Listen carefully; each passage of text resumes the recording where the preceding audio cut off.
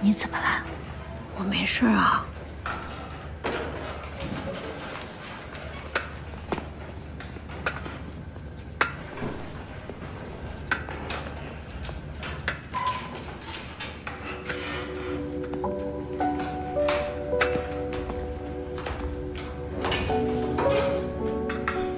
对了，左岸，你的钱包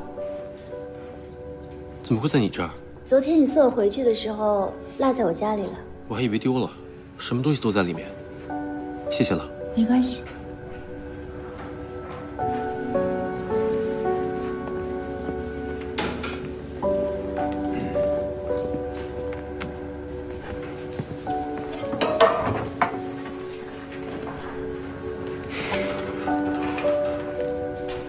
脸色怎么这么差？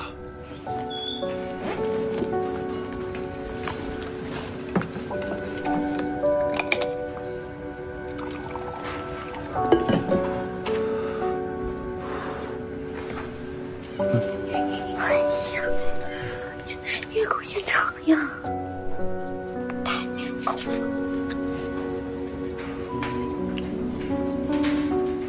左岸。你是不是有什么事儿隐瞒我啊？没有啊。好吧，那等你想说的时候，一定要亲口告诉我。我们之间应该坦诚相见，不应该有任何隐瞒，对不对？当然了。来，吃呀。嗯。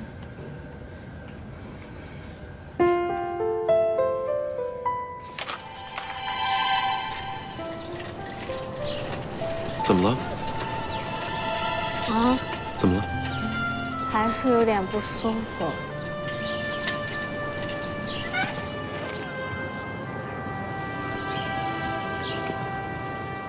怎么啦？你怎么不走了？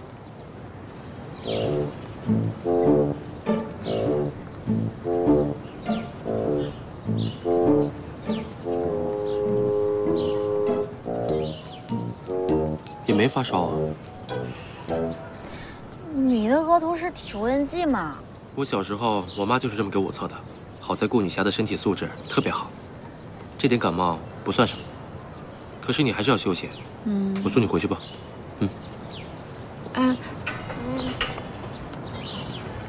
怎么了？我不要，我想和你在一起。好，那我带你去个地方。上车。抱紧。好。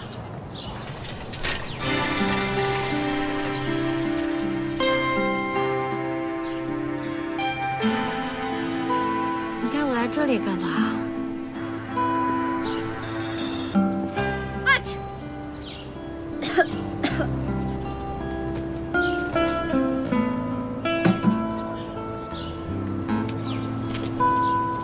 把药吃了。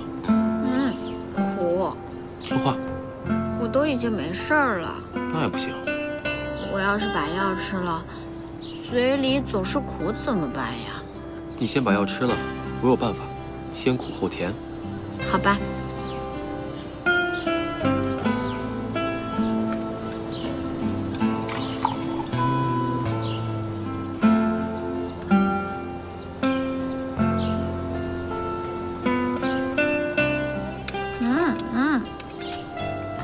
苦。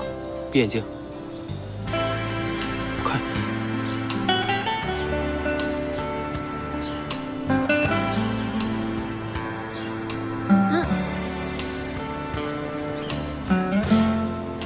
还苦吗？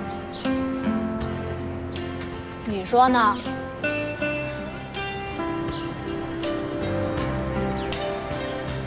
咦，真是受不了你俩，这狗粮撒的。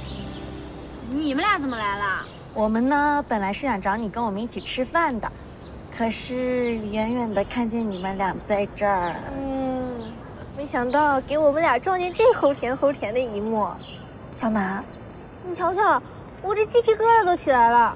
瞧你说的，有那么夸张吗？你们俩能不能考虑一下我们这单身狗的承受力呀？好了，我们好久没聚了，今天我请大家吃饭。当真？嗯。哎，事先说好啊，不准挑贵的饭店。行，那就在这儿请我们吃糖吧。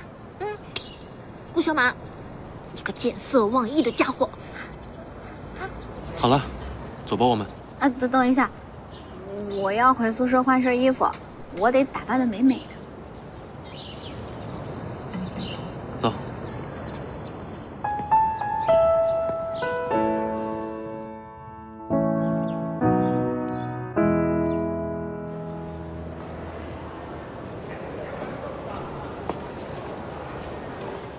顾小满，林娜娜，你干嘛？你要找我吵架？谁有那么多闲工夫跟你吵架？沈老师说下节实验课要换一批新的大题，让我叫你帮忙运到教室去。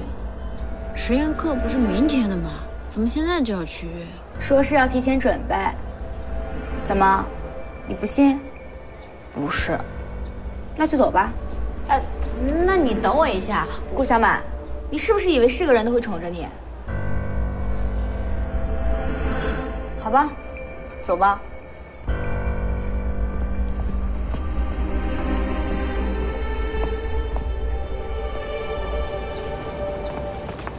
哎，小满、林娜娜，你们这是去哪儿呀？沈老师说让我们运一下实验课的大题。运大题？实验课不是明天吗？好像说是做什么准备吧。哎呀，顾小满，你还去不去啊？等你到了，别说大体了，什么都凉了。刘丹，那我先走了啊。哎，那我也去帮忙好了。好呀。不行。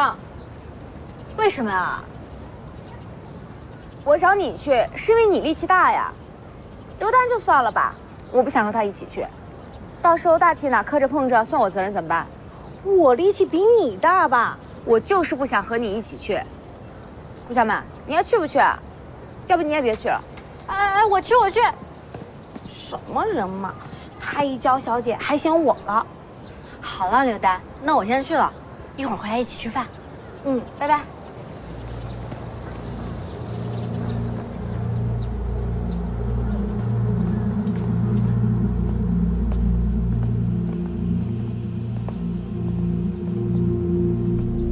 其他人呢？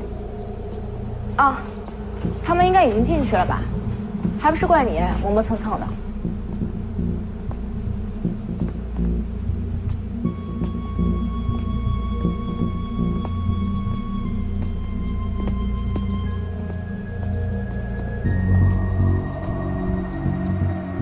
怎么一个人都没有？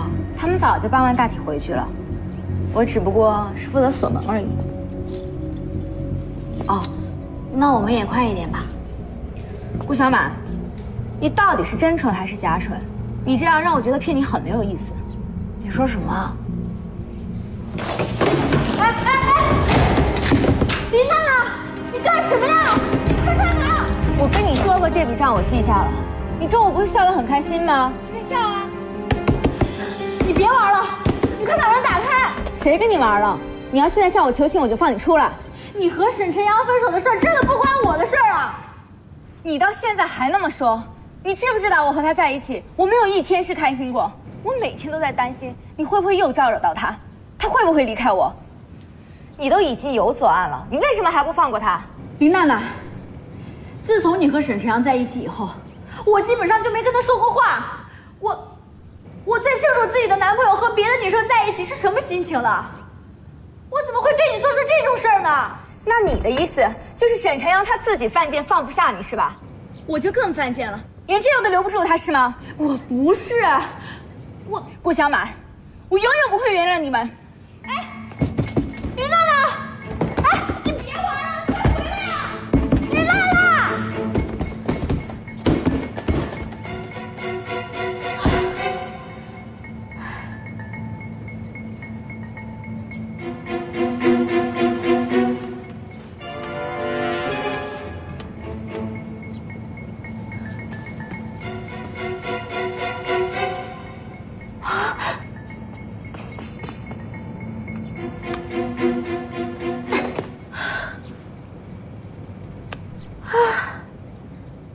不是吧？没有信号。